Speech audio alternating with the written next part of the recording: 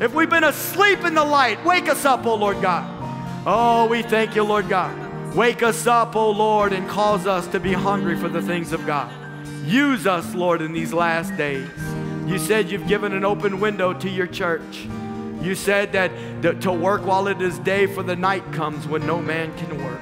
Lord, we thank you for your light. We thank you for your grace. We give you glory and honor, Lord. Hallelujah, hallelujah. We give you glory and honor. In Jesus' name we pray. Amen.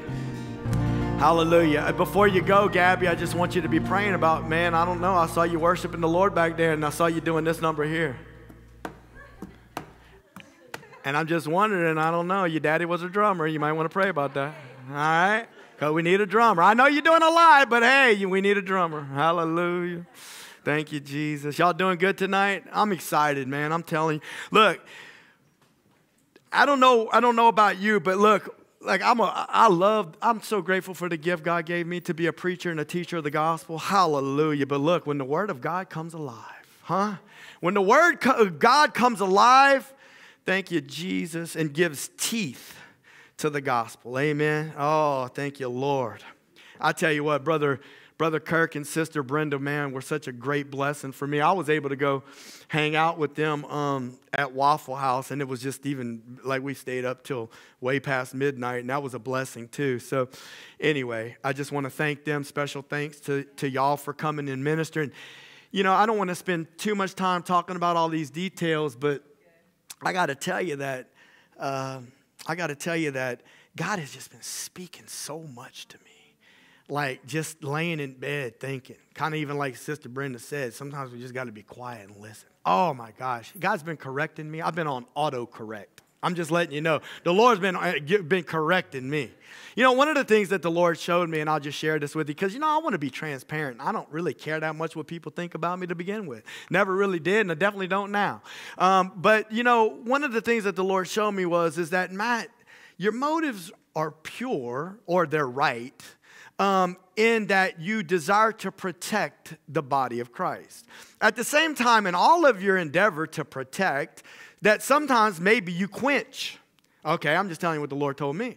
That sometimes in your overprotection and your need to feel like you got to have control of everything because you're scared wildfire's going to break out. You know, I done told y'all about the old church I went to, and they had 2 women dancing in the church. And listen, I've seen women dance in Mexico, and it looked a whole lot different than them dancing that them women were doing. And then, you know, whenever one of those women would come over there, and she was like trying to summon something up out of me. I don't know what she was doing. But the point is this, is that I've seen stuff that ain't right, and I've seen stuff that is right, and all I know is this, though, is that the Lord's not calling me, He's calling me to have wisdom, and He's calling me as a pastor to be led by Him, but at the same time, the Lord said, look, Matt, just let me be God. Like even the night before I went to go get Sierra, what I told y'all was that the Lord's like, look at you, boy. You're like 4 steps ahead of everything. I'm not going to go into all the details. You're trying to be 3 to 4 steps ahead of everything. You're trying to play the role of God. You're trying to control the situation. You're not God. I am God, and you're just a man. Now, trust me and do what I said. Get on the road for 8 o'clock. Whatever happens after that, it's in the Lord's hand. And I just want to say this. You know, whenever you begin to see the manifestations of the gifts and you see people delivered, let me just say this. Now what do I do, preacher? Because, I mean, the lady that was up here ministering at the altar, she's not here anymore. Brother Kirk and Sister Brenda in Dallas, what am I going to do? I'm going to tell you what you're going to do. You're going to stand up. You're going to rise up with your head and your mind right, just like the man of Gadarene, and fully clothed. Come on, fully clothed and in your right mind, and you're going to go forward. And like the Lord said, you will sin no more. Come on. Well, how am I going to sin no more, preacher? Is that even really reality? I'm going to tell you how you're going to sin no more. I'm going to tell you how you're going to walk in the truth of the gospel, because you are going to apply yourself to the living Word of God. And that the Word of God, ignited by the Spirit of God, is going to begin to reveal to you the deeper truths of the Word of God. The truth that Jesus Christ has already defeated principalities and powers when he died on the cross. The truth that Colossians 2:14 says he has triumphed over them, and that now you have access to the same Spirit. Hallelujah. Romans 8:11 that raised Jesus from the dead will also quicken your mortal body. And as you walk in the Spirit and not in the flesh. Oh, come on, somebody. See, the flesh opposes the Spirit of God. Galatians 5:17. For the spirit of the lusts against the flesh, and the flesh lusts against the spirit. They oppose one another, so that you cannot do what you would. In your spirit, you desire, if you're saved today. Come on, somebody, help me out. Are you saved tonight? If you're not saved, you can get saved right now. All you got to do is invite Jesus in. The resurrected Jesus. Oh, but I don't know that he resurrected. That means you're not saved. Hello, hold on. Let me not get too excited. Let me not get too cocky because I want to be humble. But listen, if you don't know for sure whether Jesus rose from the dead, it means you're not saved tonight. Because when you get saved, the Bible says in Ephesians 1:13 that there's a witness that takes place. You get sealed with the Holy Spirit of promise. When you hear that gospel, hallelujah, and you believe, you get sealed with the Holy Spirit of promise. And now there's a witness in you that says, you can tell me what you want, doctor, sir, that I work with at the hospital. You can tell me what you want, ma'am, or whoever you are. You ain't going to convince me that Jesus ain't alive, because he's living on the inside of my heart. And resurrection power has showed up. Hallelujah. And listen, you might even be saved and you say, well, you know, I believe I'm saved. I believe, Lord, okay, but I don't feel quite as excited as you, preacher. It's okay. Just keep on serving the Lord. Come on. Get up, put your clothes on. Oh, I was thinking about this today when I was praying. Ain't that some stuff, though, if you think about it? If you look at the themes within Scripture, I don't wore myself out. If you look at the themes within Scripture, Adam and Eve are walking in the cool of the day with the Lord, and then all of a sudden when they disobey God, what happens? They naked. And what do they try to do? Cover themselves with fig leaves with the works of their own hands. Religion. Or man's strength. Oh, let me cover myself. And fear strikes their heart. And they're like, oh, I'm all undone. Let me hide myself from God. And then the Lord comes to walk in the cool of the day. Where are you, Adam? Hiding behind a tree. Who told you that you were naked, that you had to put them fig leaves on yourself? And from that time moving forward, there's a theme in the Word of God where God says, he starts off, he says, them fig leaves ain't going to work, my friend. He kills the first animal. He brings forth the first sacrifice, and he clothes Adam and Eve with the first sacrifice, and he covers them. And from that point moving forward, there's a theme in Scripture where the covering of the Lord, where we're told even in Galatians 3:27 that those of you that have been baptized into Christ Jesus, you have put him on. You have been clothed with Christ Jesus. That's a beautiful thing, to be clothed with the righteousness of Jesus. No longer seen as guilty by the Father. Hallelujah. Instead, when the Father looks at you, he sees righteousness. He sees the righteousness of Jesus. Amen. And I just want to encourage you with that, because guess what? That's not the last garment. The last garment is you're going to be clothed upon with white robes. Hallelujah. You're going to be part of the heavenly choir. You're going to be clothed in the righteousness, the final righteousness of Jesus. Amen. This doesn't have anything to do with my message, so don't try to figure it out. I'm just telling you that the Lord wants you to know that, guess what? He woke up and he was clothed and in his right mind. Hallelujah. And God wants to clothe you with the righteousness of Jesus. But look, if you're going to walk straight, look, sometimes when the gifts are flowing, it makes you want to jump high. Huh? But the Lord is not always that worried about how high you can jump, my friend. Because after you come down off the mountain, you got to walk for the Lord. The Lord wants to know how straight you can walk too. How do I walk straight, Lord? The Word of God will teach you. The Spirit of God through the Word. Oh, but that don't happen fast enough. Look, man, this isn't quick bake. Yeah, he'll bring it from the frying pan. I told Danielle today, she was cooking a roast. I'm like, boy, you need to, I didn't say call her boy. I said, did you braise that piece of meat? I don't know nothing about cooking. Well, I know a little bit. Did you braise that piece of meat and get it real dark in the bottom of the pan?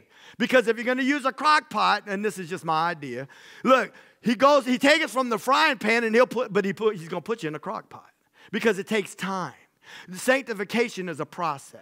Amen. He wants to minister to you immediately. Look, he wants to do it suddenly. He wants to bring deliverance and freedom, and he wants to pull stuff out of you. Hallelujah. He wants to put stuff in you. But praise God. Look, he also wants you to be steadfast. He wants you to learn endurance. He wants you to learn patience. He wants you to learn the fruits of the Spirit, temperance. Amen. And he does not want the gifts to be exalted. I'll tell you that. We're about to start a series on the latter-day movement. We'll do that next week. But I just wanted to give glory to the Lord tonight. I'm excited, man. I'm excited about what the Lord is showing me in my own life. I'm excited about what I believe the Lord wants to do. Amen. In us, in all of us. That's another thing. When I was laying there that night, and I was like, Lord, wow. Look, can I be real? Y'all might be watching on video, and it's okay. Kind of like in the world of the church. Like, I'd be like, okay, let's post on Facebook. Brother Kirk and Sister Brenda Young came to the church. Who's Kirk and Brenda Young? That's what I'm trying to tell you is that's how the church responds. I don't know them people. Well, you don't need to know them by name, but you should have been there because you'd have seen the Lord moving through them people. Amen. And that's what you need to know. You need to know they're working for Jesus. That's really what you need to know. You don't need to know the servant's name. Hallelujah. You need to know that the Lord showed up. Amen. And as I was thinking about that, I was like, Lord, you just used. And not just her, that Sister Lily that sat there and tarried with Devin at the altar. I'm like, look, Lord, you used some people. And you got gifts that are flowing in people's lives. And I was like, man, it's just some beautiful gifts to see them manifest. Amen. And we've been praying for the gifts. I'm like, I've been praying for a long time. Lord, use me that way. And every now and then, give me a little word here and there. But guess what? Maybe the Lord's saying, you can't handle the gifts too. I called you to preach and teach. You ain't ready for all that yet. You be like the Apostle Paul thinking you got all these abundant revelations. They got to stick a thorn in your side because you're going to get all puffed up. I don't know if that's what it is. I'm just telling you. I've been praying, and guess what? If the Lord wants to send people in to operate that way, who am I to say that the Lord can't have his way with the church? I was excited. But as I laid in the bed and I thought about those gifts, I saw y'all. I'm telling you, it was like a vision almost, where I was standing right here and I was looking at the crowd. And I could see Robert. He said, he got gifts, man. He got the gift of faith. He lay hands on people and believe that they'll be recovered. Got people like Sabrina. She got gifts. Jessica. Jessica probably, I ain't got no gift. Oh, no, trust. Please don't leave because the gift of helps. Ministry, amen. Like, look, dude, there's people doing a whole lot of stuff behind the scenes.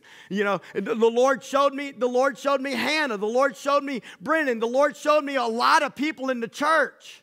Okay, I want to move through my people. I give them all gifts, man. No, they might not all be the gifts that everybody wants. He even showed me that when I was at the conference. He said, ain't nobody really wants your gift, Matt. Now, come on now. I'm just telling you what the Lord told me. It was kind of funny because I thought somebody was asking for somebody's number, and I was like, oh, you want his number? She's like, no, he got you for that. I was like, okay, yeah, I'm the pastor. He got you for that. I was like, all right, yeah. And you know what the Lord said? Instead of me getting aggravated about it, because me, I get in my flesh. The Lord was like, well, it's true, man. Nobody really wants your gift. Yeah, who wants to? Can I just talk like it is? Can we just be real with each other? Because I'm a sheep too, okay? Yes, I'm a pastor, but I'm also a sheep. Sheep are prone to wander, my friend. And the Lord said, ain't nobody really wants your gift. People want to see the manifestations and the gifts and the operation of the Holy Ghost, but nobody really wants to be the shepherd. Nobody wants to have, because you see, it's the job of the shepherd to lead the sheep to still waters. It's the job of the shepherd to lead the sheep to green pastures. And in the word of the Lord, I can promise you there's green pastures and there's still waters. There's tranquility for your soul. There's solace for your heart. There's peace for your mind because he's the Prince of Peace. And if you preach Jesus and you embrace him, he will bring peace. But listen, sometimes people ain't really ready for all that. Sheep are prone to wander. You can lead a sheep into a great pasture. Look at that, rolling hills, man. You see that? The grass is long and it's green and it's waving in the wind. And look, here we brought you here, sheep. And I'm not talking about y'all specifically. I'm just talking about the sheep of God. Y'all okay with that? Don't get all offended on me. I'm going to speak truth. And when I speak to you, I speak to me. And you're going to have this beautiful flowing pasture, and it's waving in the wind, and then all of a sudden there's one clump of clover over there, and what's that sheep going to do? I don't know much about agriculture, but I heard that if an animal eats clover, what happens? He gets bloated up and full of gas. Well, you got a whole field of green grass and the Word of God for you to be feeding on, and instead you're going to go over there and you're going to feed on a clump of clover. And then you're going to wonder why. You're going to wonder why. Why am I hurting? Why am I sick in my spirit, man? Oh, the Lord led me to tranquil waters. Look how peaceful this water. Man, there ain't enough happening up in that water. That water ain't moving fast enough for me. It ain't even got no whirlpools in it. Like, I don't want that water. Find me another river, preacher. Or somebody, Lord, send me to another river. I want another river that's a little bit more exciting. End up living a life like I tell y'all all the time, like Jerry Springer. People love chaos, my friend. People love drama. Look, I know. How you know so much about that, preacher? Come on now. I done lived drama. I've lived chaos. Something in us driving us to it. Lord, I don't want that no more. I want peace. I want the Prince of Peace. Hallelujah. All right. Let's get into this word right here. I titled tonight, Submit and Resist. Because look, if we're going to rise up and we're going to walk with the Lord, we have to understand that there's times that we have to resist the temptations of the Lord, of the enemy, right? Like the enemy will constantly bring things your way. He's going to constantly bring things your way. And listen, one of the things that I've learned about Tricky Trick is this. Tricky Trick makes it look real pretty on the front end. He makes it look bright and shiny, and it just seems so pleasant. And it just doesn't seem really all that bad. You understand what I'm saying? But if you don't know the word of the Lord, see, nothing God will ever give you or do for you or bring to you is ever going to transgress his word. Sorry, church. If it's written in his word and it says it's wrong, it's wrong. Now, we all got wrong stuff in our heart. Come on, don't get religious on me, because that's another thing that the Lord showed me. The Lord showed me, is it possible that in your endeavor to stay pure to doctrine, that you yourself have picked up a spirit of religion? I'm telling you right now, it's possible. I'm telling you right now, it's probably likely. And all I can tell you is that if it happened to me, it probably happened to you.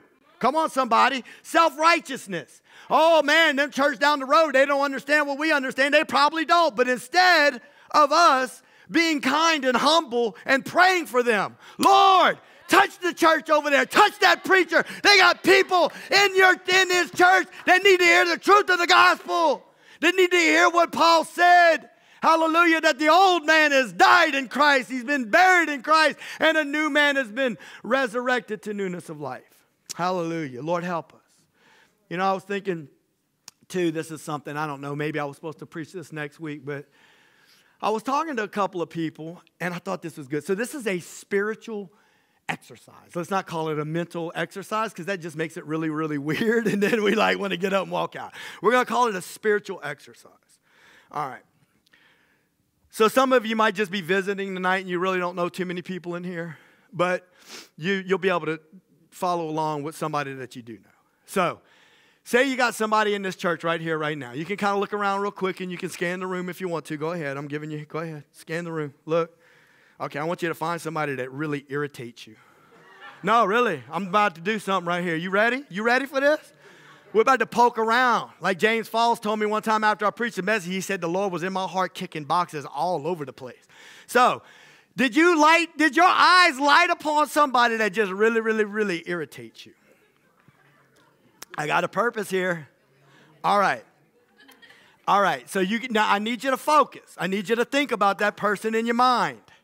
You got that person in your mind, and I need you to think about that thing that irritates you. Whatever it is. There's 10 things. Okay, think about the most irritating thing. All right? You with me? Y'all follow me? Now I want you to think about something good in that person. Something godly. Oh, I can't think of nothing godly because, sometimes when you talk to people, they're like, you done messed me up, dude. All I can think about is that irritating thing. Okay, well, look. Were they in church tonight? Huh? Oh, they in church tonight. If you're thinking about somebody, they in the house of the Lord. Hallelujah. They might even love the Word of God. They might like to worship. If you watch them, I know sometimes the musicians, they over there singing, and then they open up one of their eyes to try to see what everybody's doing. See, they judging y'all. No, I'm just playing. So look, so you thought of something irritating, then you thought of something good. All right, now this is the tricky part.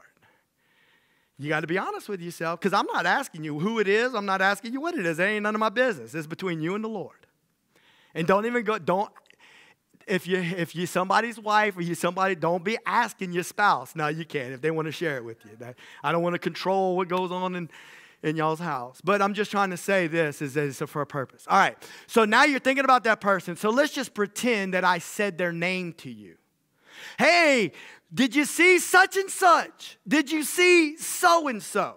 All right, which one of them things immediately pops up in your head? The irritating thing or the good thing? Uh-oh. Micah told the truth with her face.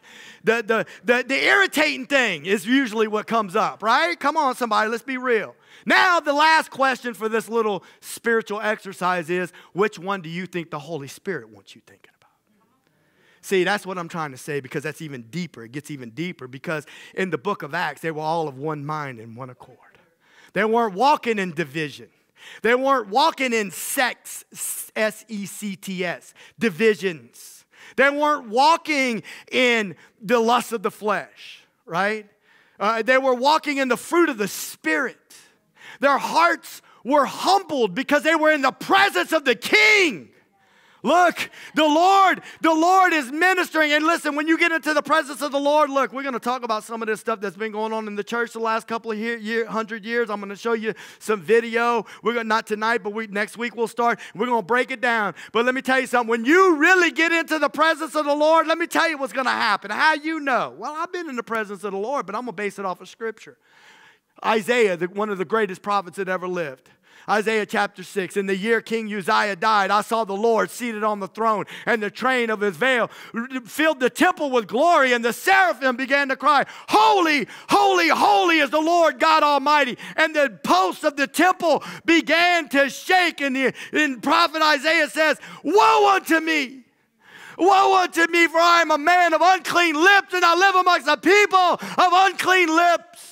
No, listen to me, friend. When you get into the presence of the Lord, you are not dapping him. No, he's a friend. He said, I call you friend. That's what Jesus said. I no longer call you servant. I was praying it today. I call you friend, because a servant doesn't know what his master's doing. And the Lord wants you and I to know what he's doing, because he wants us to partner with him. But when you get into the true presence of God, there ain't a whole lot of dapping going on, my friend. It's more like, woe, woe unto me, O Lord. Oh, Lord, cleanse my heart.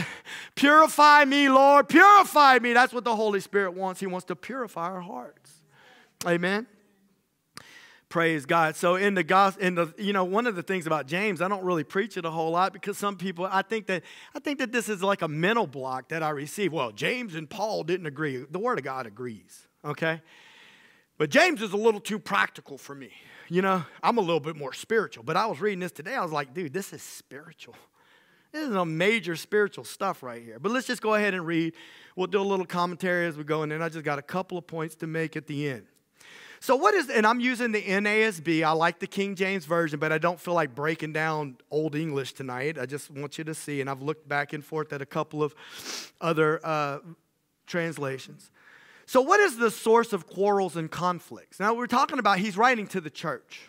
And within a church, many times there can be quarrels and conflicts. So he says, what is the source of this among you? Is not the source your pleasures? Look, we can take a look real quick. Let's see what the King James says right here. For pleasures. Even of your lusts. The word lust there. Okay? I know y'all don't really like it too much, but the NIV, what does it say? Your desires. So you get the point. You do understand that the word lust is epithumia, And what the word literally means is a desire, and depending on the context, it can actually be something good. For the Spirit lusts. See, the Spirit desires all of you. The Spirit desires all of me. All right, so what causes the quarrels and the fights and all of the things going on? Is it not your lusts? Is it not your desires? Because you see, the truth is that if we're honest with one another as believers, many times we're still kind of like 2-year-olds. Right? Is that just the truth? I know sometimes my preaching's too hard, but no, it's just the truth. And we should embrace the truth, and we should love the truth. And if we're honest with one another, sometimes we act like some 2-year-olds. I'm talking about when we don't get our way. When we don't get our way, what do? We don't like it. We don't want to hear it. So we exit stage left. And we just want to move on with our own little world. I don't want you kicking boxes around in my heart, preacher. Okay? But the Lord wants you and I to know, hallelujah, that look, He wants to bring correction. Look, you lust and you do not have, so you commit murder. Whoa. Well, I ain't never killed nobody. Okay, well, here we go right here. 1 John chapter 3, verse 15. This is what the Word of God says. Everyone who hates his brother is a murderer. And you know that no murderer has eternal life abiding in him. Jesus said that if you're angry with your brother, then you've already committed murder. But that's not the same thing. I'm telling you what the Word of God says. When we have animosity and hatred in our heart, when all we think about is those irritating aspects of that brother or sister in the Lord, we're operating in another spirit, my friend. It's not the Holy Spirit. It is not the Holy Spirit. It is another spirit that we've been overwhelmed and overwhelmed and overwhelmed and overwhelmed and overwhelmed and overwhelmed and overwhelmed and overwhelmed and overwhelmed and overwhelmed and overwhelmed and overwhelmed and overwhelmed and overwhelmed and overwhelmed and overwhelmed and overwhelmed and overwhelmed and overwhelmed.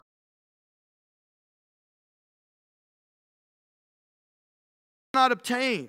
You fight and you quarrel. You do not have because you do not ask. And then you ask and you do not receive. Why? Because you ask with wrong motives.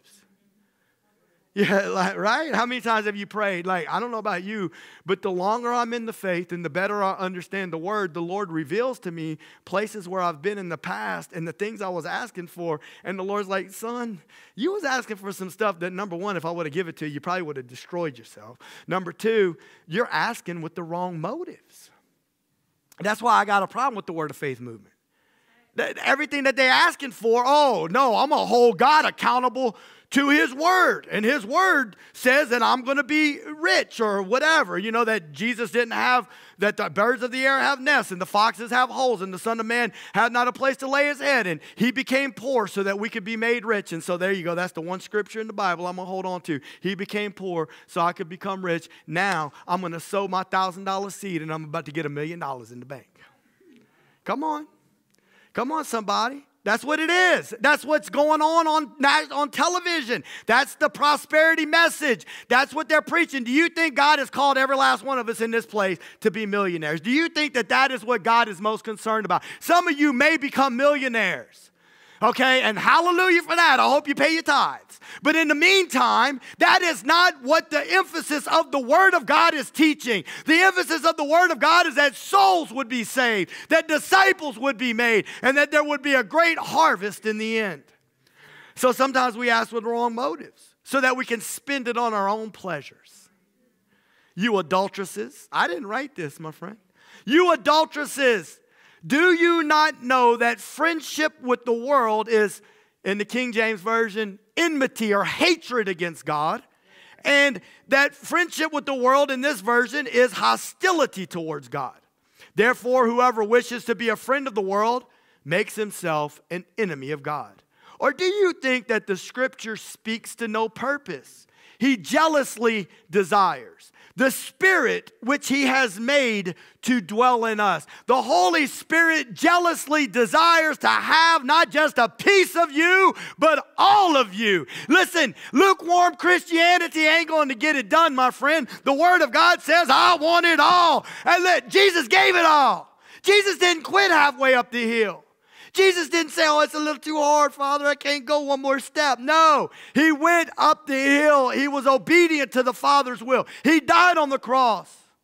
For the joy that was set before Him, He endured the cross, despising its shame, because he knew what he was called to do. He knew what he was called to do. It's sad so many Christians don't really know what they're called to do. And I don't mean that with the wrong spirit. I mean that with the right spirit. They don't know. You know, it's a beautiful thing when you see a Christian family and everybody's dressed real nice and they take their portrait. And I'm not, sometimes, Lord forgive me, I use adjectives that make it sound like I'm being, I don't want to do that. Help me, Lord. They have their portrait, their family portrait, and it looks real clean, and maybe it's in front of a picket fence, and you get the point. And they think in their mind that this is Christianity. I'm here to tell you, God doesn't mind you having a picket fence. And he's okay if you got if the husband wears Calvin Klein and the wife shops it wherever women shop that have taste now. Okay, and whatever. Okay, he's okay with all that if you can afford it, as long as you ain't charging up your credit card and going into debt, because the Bible says, "Oh, no man, no thing." All right, but nevertheless, as pretty as that looks, that's not God's will on this earth. The nations rebelled against him at Babel. He dispersed the nations, and he's bringing them back to him. It says in Revelation chapter 5, the Lamb has purchased the souls of men through his blood from every tongue, tribe, and nation. You want to know what Pentecost is about, my friend? It's about bringing the nations back to God. Father, your kingdom come, your will be done on earth as it is in heaven. Hallelujah. He's bringing them back. He's going to bring them back. That's the will of God for your life, that you would be a witness for the Lord. Oh, preacher, you make me feel uncomfortable. Ain't nobody told you to go running out there right now. The Lord will fix you. The Lord will fix you. I got to tell people sometimes. I told somebody earlier, baby, I'm sorry. I'm sorry I'm trying to sanctify you. Can I just be real? Sorry I'm trying to sanctify you. Now, at the same time, there's always balance. The Word of God says we to be sanctified folk. The Holy Spirit's the one that wants to sanctify us. What does it mean to be sanctified? Separate and holy. You've been made holy in Christ. Jesus paid a high price for you to be able to be sanctified. Jesus paid a high price for you to be able to live a life that brings glory to God. Amen? He jealously desires, but he gives a greater grace. Therefore, it says, God is opposed to the proud, but gives grace to the humble. Oh, man, that's so good. You could preach that for days. God is opposed to the proud. Sometimes we got pride in us that's so deep-seated that we don't even realize it's there. Amen? I mean, sometimes I just see things, I'm just like, oh, Lord, that's ugly in me. And I didn't even, to be honest with you, if y'all know me real good, you'd be like, yeah, I tried to tell you that last year. I tried to tell you that last year, dude, and you wouldn't listen to me. Okay, well, that's because I needed the Holy Spirit to show me. Amen? But thank you for trying, because I believe that you're supposed to do that. Amen? I'm okay with it, dude. If y'all see something wrong with me, let me know. I can't promise y'all will agree. At least not right then and there. Maybe next year I'll be like, dude, you were right. You were so right. Amen. He gives grace to the humble. Do you want the grace of God moving in your life? Hallelujah. I want grace moving in my life. I don't want to be resisted. I don't want to be opposed by God. I don't want to be full of pride. You know, I've always said this. The idea of opposition is kind of like, I think a good illustration is when you take two magnets and you put them on opposite sides, and what does it do? It kind of like, you ever try to put two magnets together like that and you can feel it? I feel like it's repelling. Instead, opposition is like a repelling.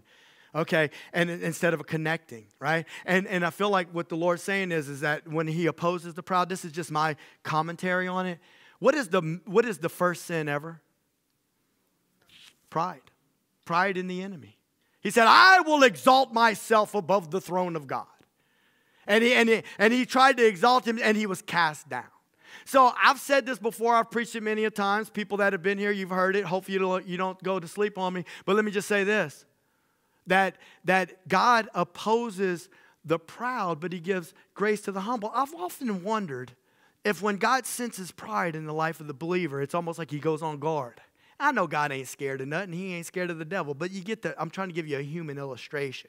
It's kind of like if somebody walks up in the house, or they walk, I can guarantee you if some crazy looking person started walking up in here and like was wielding a weapon or something like that, then we'd be, we're going to get ready. Something's going to happen, right? Something's going to happen. You're going to get ready to engage something. They might be sorry when it's all said and done that they walked up in here. But anyway, I'm just saying. That may happen. So just a little notice. Okay, but nevertheless, with all that being said and done, God opposes the proud. Right? And he's repelled against it because I believe he sees Satan in that. I know that's harsh, but I believe that the Lord, he sees the enemy in that, Whereas when he sees humility, who do you think he sees then? Jesus. Let the same mind be in you that was in Christ Jesus. Though he were in the form of God, he did not consider it something to be held on to, but instead he humbled himself and he became a servant. Hallelujah, so that he could die, even the death of the cross. That's the humility of our Savior right there. Submit therefore to God, resist the devil, and he will flee from you.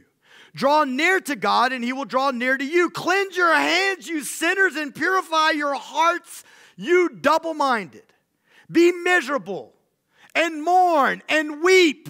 Dude, I was thinking, how like Micah asked me the other day, I was busy, but finally got back to her. She said, could you send me that song by Keith Green you played on the video the other day about Asleep in the Light? And then I was thinking about this verse.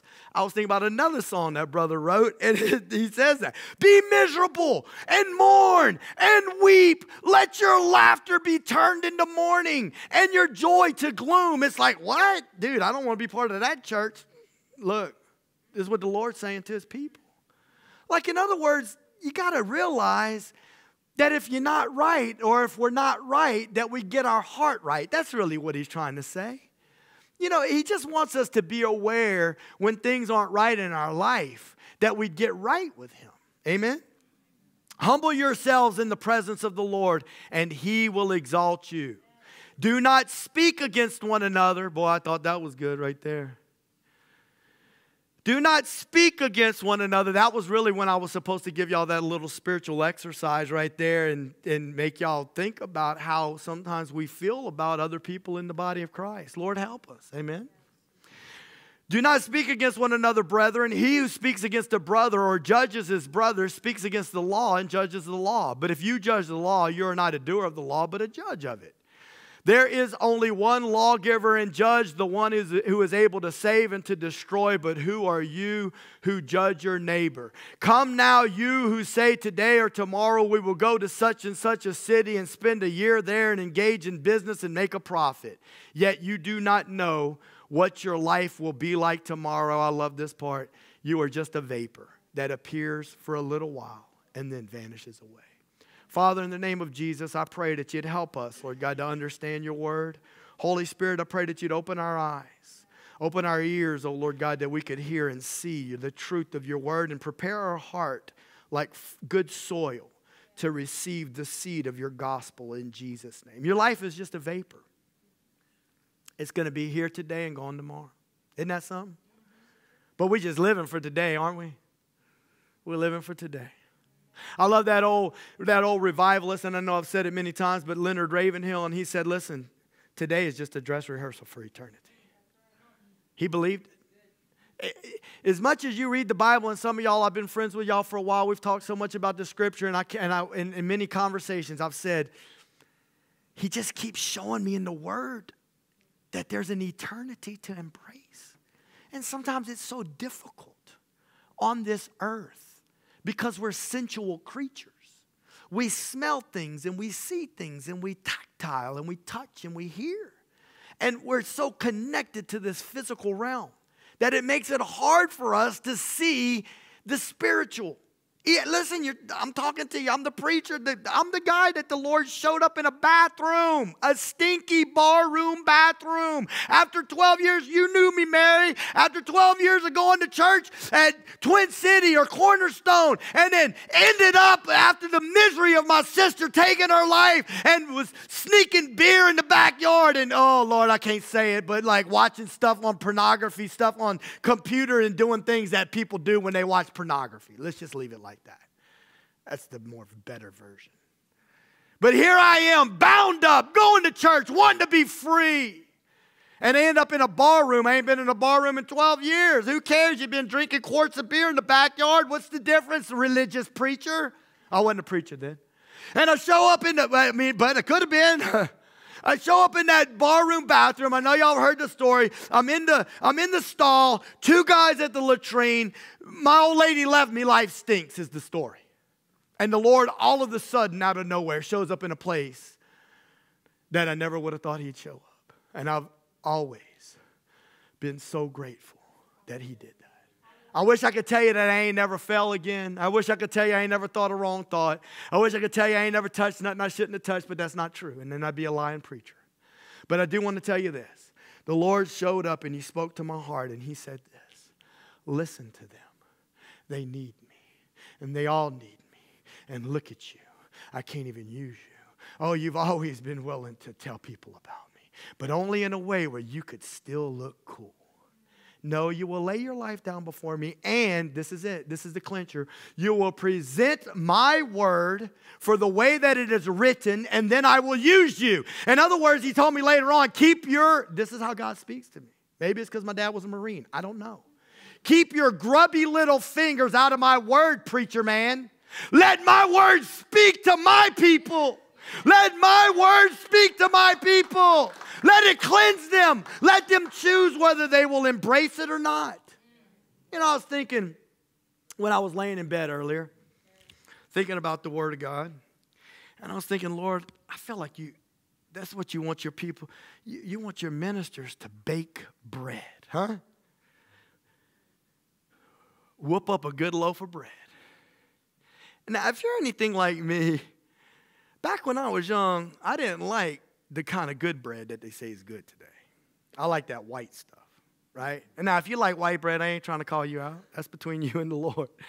I'm just saying, when I was a kid, I liked white bread. And then I'd be like, Mama, you got to cut that crust off of there, right? And then sometimes, like, you know what you want to do? Why don't you go ahead and toast that and slap a little butter on it and give me some cinnamon and some sugar, make it nice and sweet, huh? That's the kind of bread I want to eat. But the Lord wants whole grain. That stuff will cleanse you out, right? That stuff will cleanse you out. You get the point that I'm trying to make. It's the true bread of God. Really and truly, white bread, even if you like it, white bread is not really good for you because it's man's messing with it. You understand what I'm saying? The same thing can happen with the word of the Lord. Man messes with it. He sticks, well, for lack of better words, his grubby little fingers in the word of God, and he creates some little loaf of bread concoction that was never what God intended it to be, and people are just consuming it, and instead of it being nutritious and cleansing them like it's supposed to cleanse them, they end up getting sick. Bread is one thing that can get you sick. I'm not trying to say, I didn't mean to mix medicine in this, but I'm just saying, if you eat enough bread, even if it's good bread, then you will increase your glycemic index, and it will pump out too much insulin, and leftover insulin will turn into fat. And fat not just on the outside, fat on the inside. It'll get on your organs, and then it'll begin to cause diabetes and high cholesterol, metabolic syndrome. So what I'm trying to say is that just like white bread, enriched white bread, or too much even, well, you can't say that about the Word of God, but too much of that thing will cause a problem. And just like the wrong doctrine will cause a problem, the wrong teaching will cause a problem. Lord, help us to hang on to your truth. I really just wanted to talk to you real quick tonight about these 2 verses. One of them is verse 4, where it says in verse 4, you adulteresses, do you not know that friendship with the world is hostility towards God? Therefore, whoever wishes to be a friend of the world makes himself an enemy of God. I'm going to come over here for a second, and I'm going to grab a couple of chairs, because I was thinking about trying to think about it, some type of an illustration that would maybe show, thank you, sir, what that might look like. And so I was thinking about this word friend. And, well, friendship is philia, which is where we get the word Philadelphia, which is the city of brotherly love. Philia is friendship, and it means fondness. And philos means a dear friend. I'm actively fond of you. I want to be friendly to you. I want to be your associate. I want to be your neighbor. I want to be friendly with you, okay? And so here's believer and here's world. I love you, cosmos. That's the word in the Greek. I love you, you set order of arranged things that are currently going on today. I love this world. I love its communication. I love the things that it tells me. There's a whole lot of stuff going on in this world right now that they're trying to convince me of that I know ain't right because I read my word. I read my word, my friend, and it says something different than what that world's trying to tell me. There's a spirit in the world. It's the spirit of Antichrist. It's the spirit of Jezebel. It's been around since the beginning of time, and it's a lying spirit. The devil speaks lies. He only knows one language. Jesus said it. You're of your father, the devil. You lied because he lied from the beginning. And here we cuddle up. Friendship with the world. Oh, I want to be just like them. I like the clothes they wear. I like the cars they drive. I like the commercials that they play. Oh, man, I love the way they make me feel. You know, and that's what's going on. Fondness. I want to be your friend. I want to be your associate. Listen to me. Friendship with the world is enmity with God. You let the world communicate to you. You let the world whisper to you. You let the world convince you that they got the right way and you got the wrong way. You're going to have trouble, Christian. That was the first thing that I wanted to tell you. That you and I are not to be friends with the world. We are not to be friends with the world. Now, I'm one of these guys. I don't believe in isolation. I believe in separation.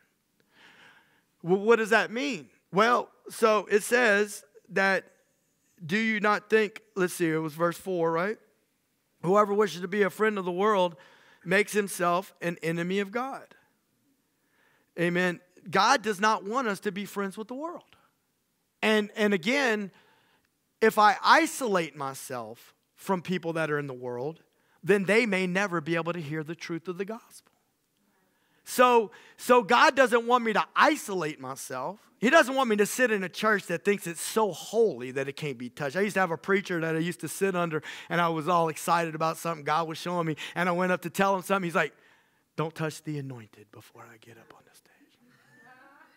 Wow. All I can say is this. No, it happened. And all I can say is this. I ain't making stuff up because I got better things to do. If I'm going to lie, it sure ain't going to be about something silly like that. All right. By the grace of God, I ain't going to lie. But what I'm trying to say is this, is that I thought later on, I'm like, dude, ain't that some stuff? Like, here I am in your church trying to grow, and I'm excited about God, and I try to go tell you about something. Please, if you're excited about something, I hope you know that I'm approachable. I think y'all have learned that. Most of y'all got my phone number. Give me a call. Let's talk about the Lord and what he's doing in your life. All right? But here this brother said, touch not the anointed. I've got to go preach. And I thought later, about a couple years later, I'm like, what was that dude thinking, man? Because I'm thinking, dude, if you lose the anointing because I touched you, I hate to break the news to you, boss. You never had it. If little old Matt Hebert is going to steal the anointing from you, you ain't really had it. That's what I say. Maybe I'm wrong, but that's what I say. So he says, submit therefore to God, resist the devil, and he will flee from you. But he gives more grace, wherefore he says, that's in verse 6. But he gives a greater grace. Therefore it says, God is opposed to the proud, but gives grace to the humble. Resist the devil, and he will flee from you. What I'm trying to say is the devil is always swinging that carrot in your nose. I've talked about this many a time, but he made a tree and put it in the midst thereof. The tree of the knowledge of good and evil, and the tree of life. Both in where? Not on the far end corner.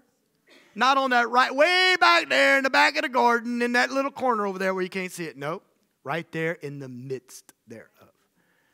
And after they partook and sinned and was disobedient to God, now a sinful nature on the inside of Adam's loins, if I could say it like that, all of his offspring born and bound up with a sinful nature. And now a choice to be made every day. The tree in the midst thereof.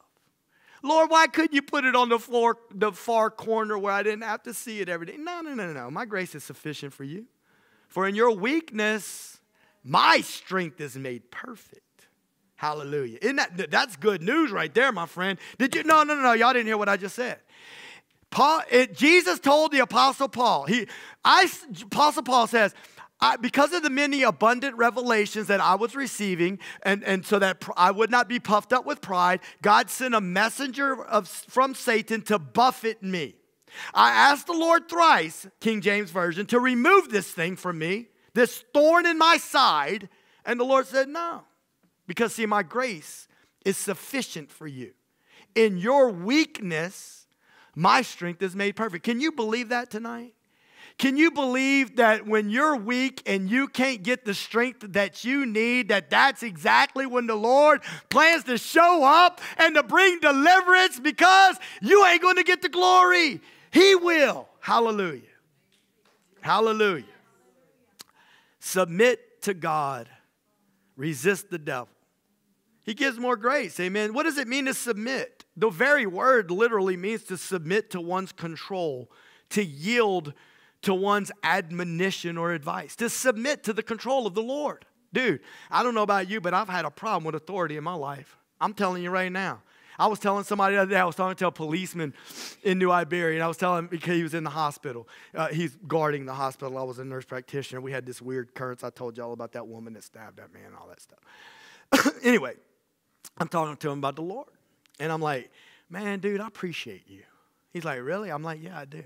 I said, I don't know if you ever thought about this, but this is what I believe. I believe there's a spirit in the air. He's like, what you talking about? A spirit against authority. See, the Word of God says that to respect the authorities. I said, look, dude, I ain't got to tell you, but they got some crooked cops out there. But at the same time, they got some good ones. And what would we do if we had no police force? Come on, somebody. Oh, it might happen. It might happen sooner than you wanted to, but that's another story for another time. But I can remember one time sitting in the car after I was saved and I was going to Twin City Gospel. I pulled up at Canada's. Y'all know what I'm talking about. I was in front of them little doors right there at Canada's.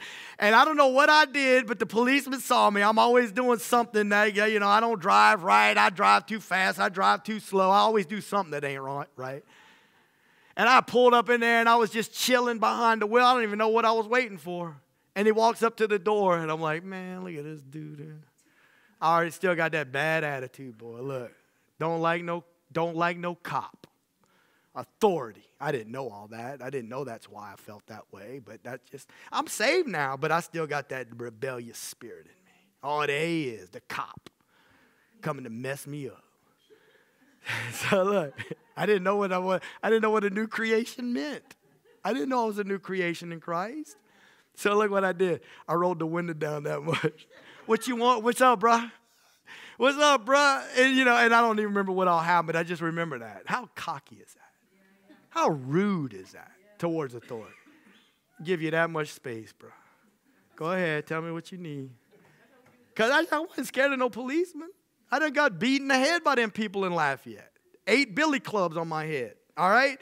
But that's because of the rebellious spirit. The rebellious spirit. Lord, break the rebellious spirit.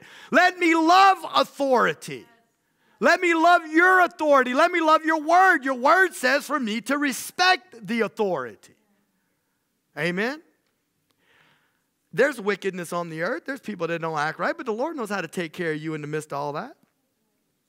To submit to one's control, to yield to one's admonition or advice. The Lord wants us to submit to Him. Amen. You don't need to come around here trying to submit to me. And look, you submit to the Lord, me and you're going to be just fine. Amen. You say, now I submit to the Lord, and you and me will be just fine. Amen. I don't want to be a control freak. I know some of y'all think I am, and I really didn't think I was, and maybe I was more of a control freak than I realized. I don't want to be a control freak, though.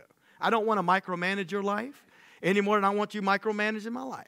I just want to preach the truth and let God have His way. Amen?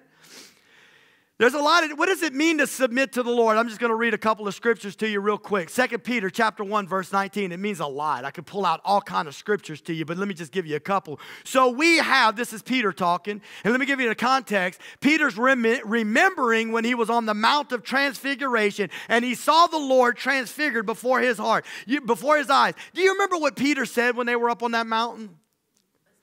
He said, yeah, let's build a couple of tabernacles, Lord. Let's build one for you, 3 of them, right? Let's build one for you, one for Moses, and one for Elijah. And the voice from heaven spoke and said, this is my son. In him I am well pleased. Hear him. Peter had some really good ideas. Not. This is probably 30 years later, maybe. He's writing this letter to the church. He says, we have the prophetic word made more sure, to which you do well to pay attention, as to a lamp shining in a dark place until the day dawns and the morning star arises in your hearts. He said this. He said, I'm here to deliver to you the message that I got off the Mount of Transfiguration. And this is the message. It's him. It's him. And you do well to heed for yourself the truth of the word of God until the day star rises in your heart. Who's the day star? Jesus, the light of God, rising in your heart. It's like a sunrise, man. When it's most dark, that sun comes up and brings light. Amen. Here's Deuteronomy 4:9. This is Old Testament. Only give heed to yourself. Keep your soul diligently so that you do not forget the things which your eyes have seen. What I'm going to forget, Lord? You might forget that I split open the Red Sea and let you walk out on dry ground. Do you believe that tonight? I believe that. You might forget that I let the waters come back down on Pharaoh and his army.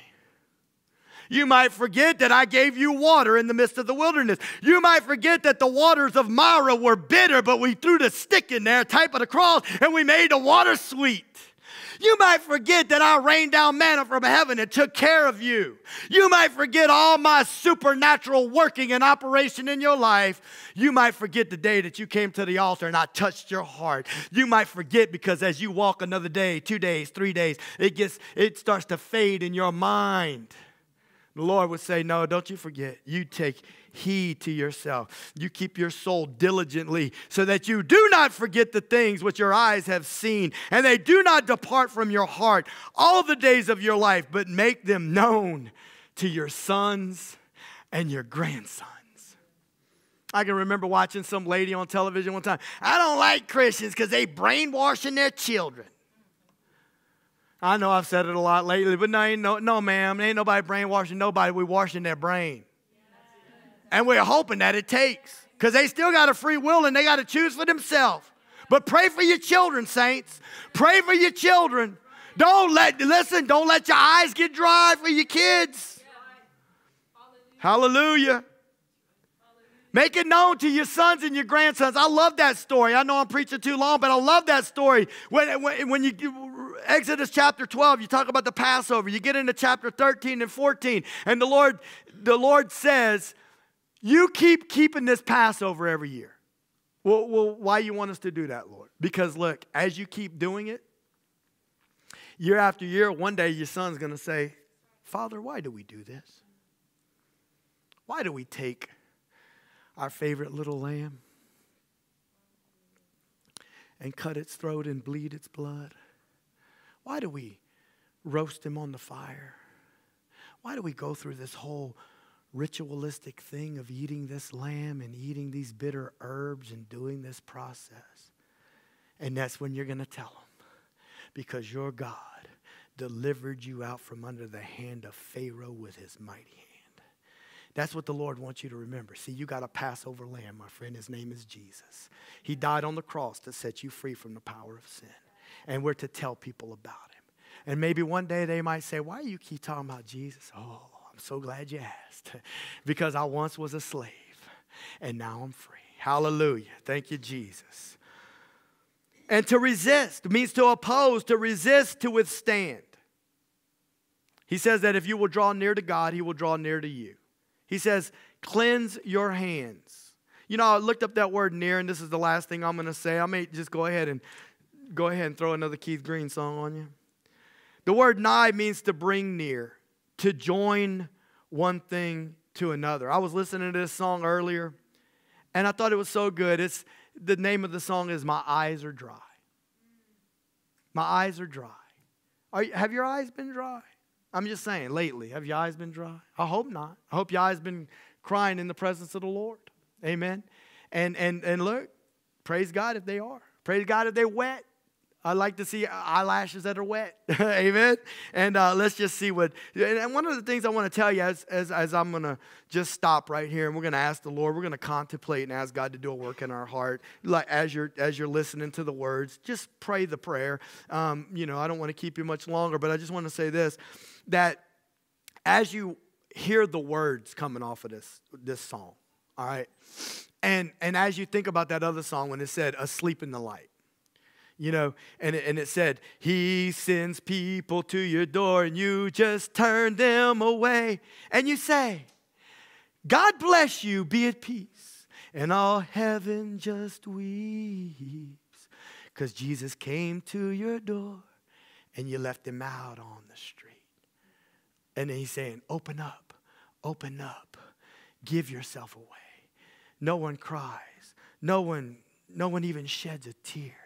But what does he say? He cries, he weeps, he bleeds, and he cares for your needs. What I'm trying to explain to you whenever you hear this other song and you think about that song, what you're hearing him sing, you're hearing a person that had a revelation of God's Spirit and God's Word. And his heart is broken for lost souls. It's not business as usual, see? And that's what revival fire is all about. Revival fire is all about cleansing the heart and making the heart hungry to see souls won into the kingdom. And if that's not what it produces, then it ain't good revival. All right, let's see what the Lord says. Thank you, Jesus.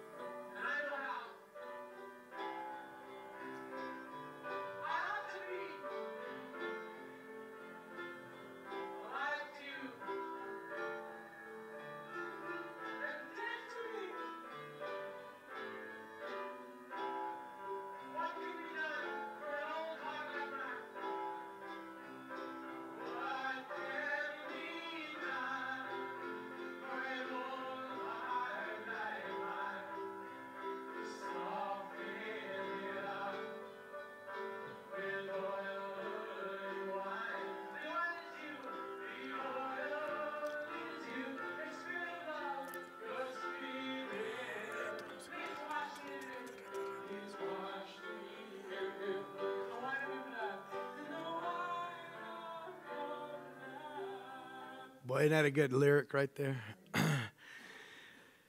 Pour in the oil in the wine and wash me anew with the wine of your blood.